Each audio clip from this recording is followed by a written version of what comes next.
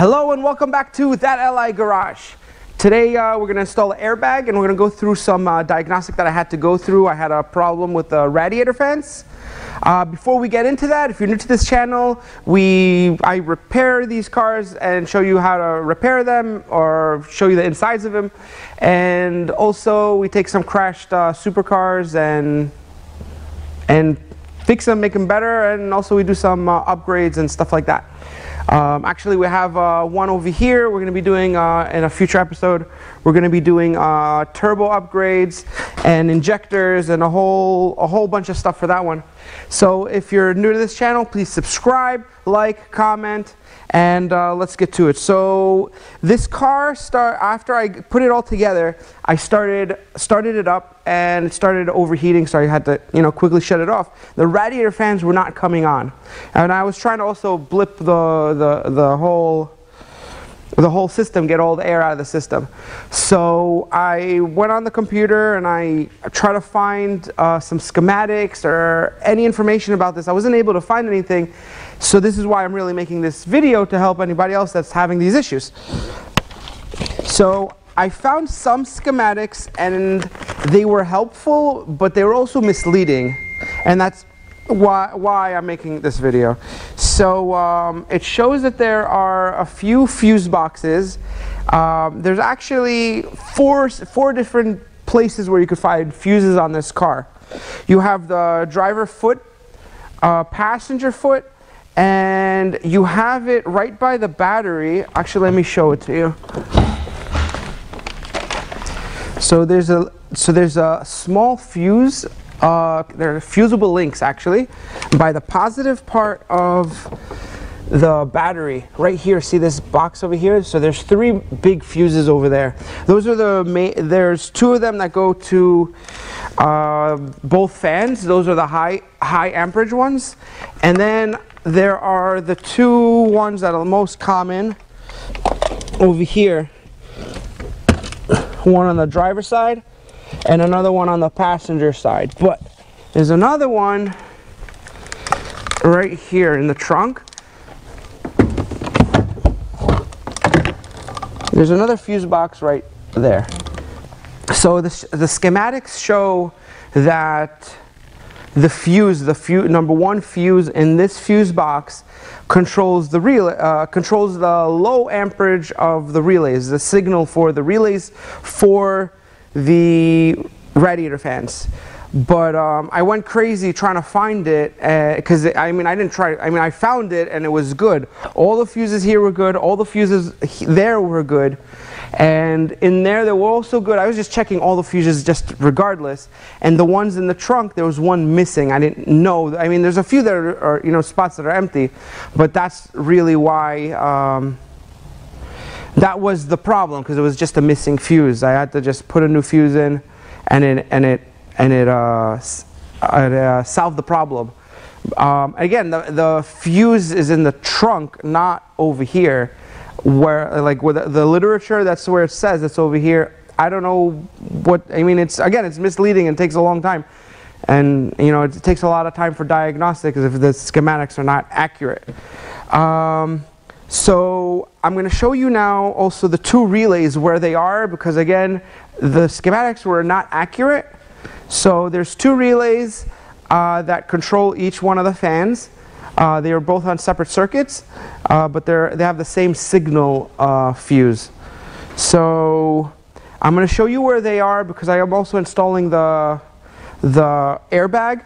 And the airbag is also, you have to take the airbag out, the underneath the airbag, like where your knees are. So I already removed it and I'm putting the new one in. So while it's out, I'm going to show you how to get to the fuses, and it kind of comes apart so you can work on it easier.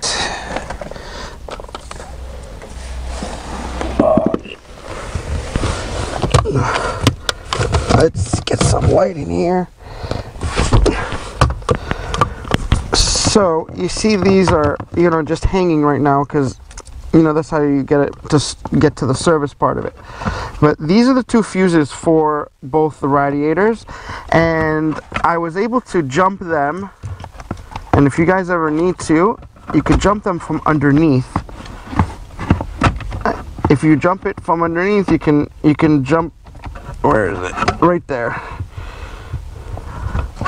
You could jump these prongs. Like I was able to get it started with jumping the signal wire on this one, and both fans turned on. So that was a good thing. And you could also check power going to it. A lot of the diagnostics can be done from right here. So I am going to rehang this thing back up.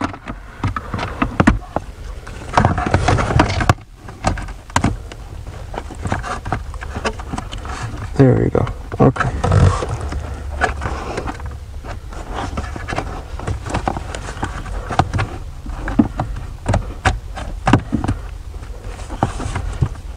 There we go. Clicked in place. Alright.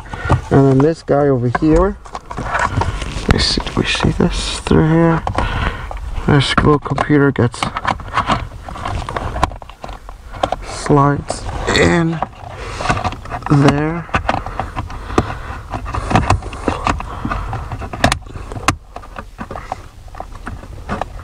There we go. That's that.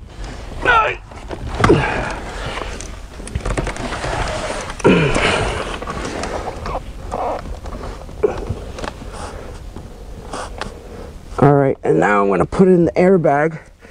Here's the connectors for it. Let's put this, close this.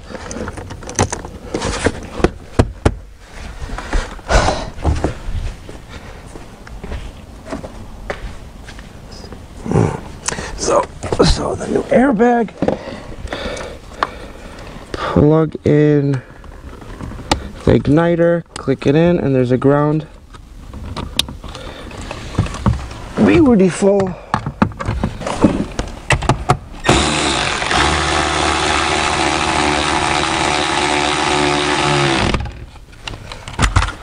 Alright. Oh, this is not fun or sexy.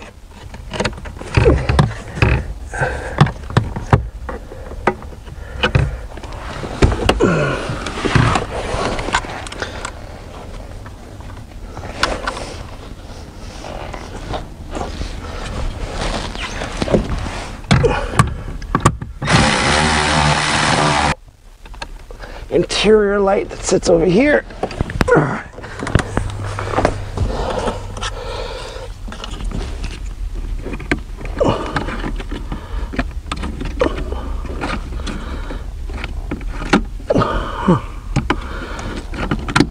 That's it. That's how you get to those fuse, those relays over there. So if you ever have issues with your radiator fans, you know where to get them. This thing's almost done. Really exciting. I think I might take it to the track, just see how it feels and drives, and then we're gonna try to find it a new home, a new owner.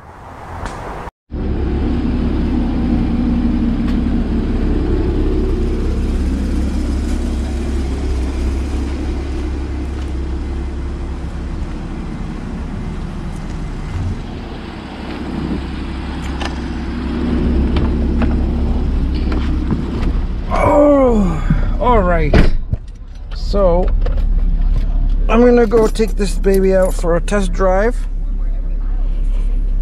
and at the same time I'm going to be taking it for an alignment, and hopefully it's gonna get rid of that code once it's correctly aligned.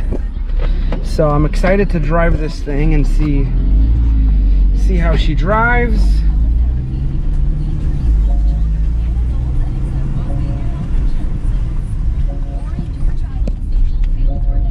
Actually, maybe I'm just going to film after the alignment because I can't really.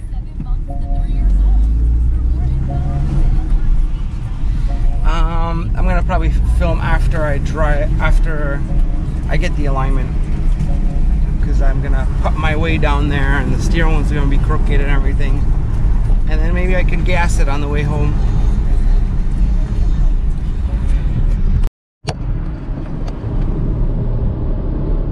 First impression, it's kind of weird. The steering wheel is straight, and I just just did both side tie rods and I just put them in randomly. I'm really interested to see how far it's on the alignment machine. That's where we're going right now. Car is really solid, goes over bumps very nicely. Very stiff feeling, no excess noise of the body, flexing or anything like that. Any of the panels are loose. It's like it drives like a new car. Transmission shifts perfectly so far. I still got to put some temperature into this car. Engine oil, engine coolant is right on. Air conditioner is running nice. So like this test drive is kind of like, we're going for an alignment, but it's also, I have to look at everything, make sure it doesn't overheat, no oil leaks, just gotta, no smells or burning off of anything. So that's kind of what I have to do on the first test drives. They're kind of nerve-wracking, but so far we're doing good. The Firestone is a few miles away, a few minutes away, and so far it's good. So stay tuned, I guess.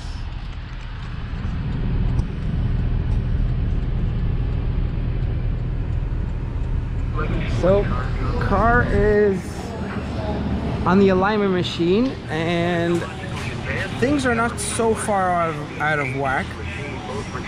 The back needs to be adjusted. Cambers are close. They all look like it can be fixed easily with an adjustment. Nothing is... This is also like kind of the test of after straightening everything. And also the tie rods I put in the front, I just randomly put. So we'll see how we get it. Looks like, yeah. So this is the first setting, and we're gonna see what the end will look like, end result.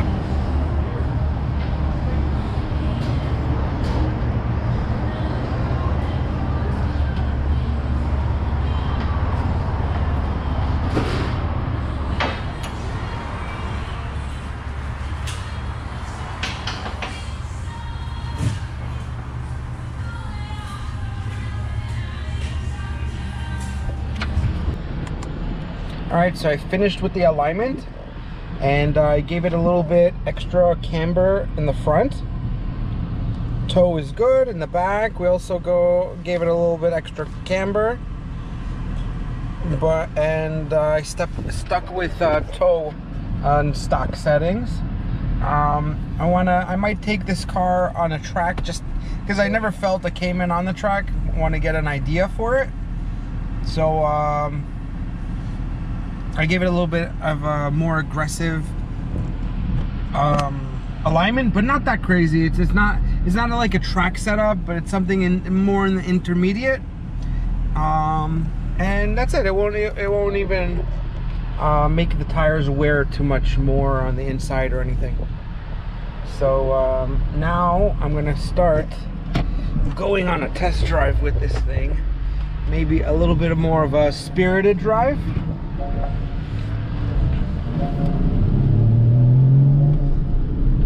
Just to feel her out.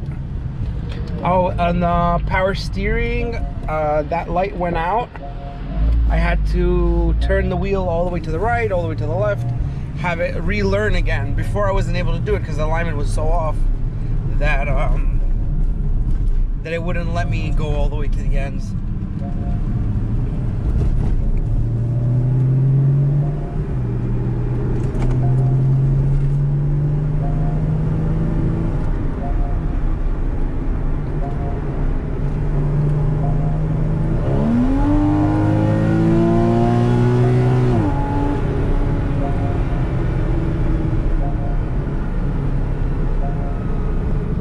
Feels nice, very smooth.